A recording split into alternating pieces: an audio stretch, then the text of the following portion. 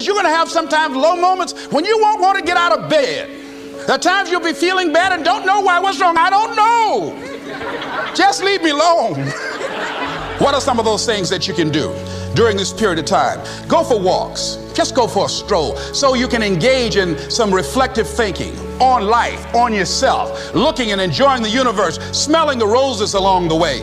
Listen to upbeat music, music that inspires you. I have oldie but goodies. I have strategies that I engage in to recharge my batteries. I'm preparing for that because I know things are going to happen that I cannot anticipate. A very good friend of mine died the other day. I had a program for myself. I have books that I read that inspire me, tapes that I listen to that fire me up, because you're going to have people to do things to you. Things are going to happen to you, and the most important thing to do is to harness your will and let it go and move so you can grow, so you can get on with your life.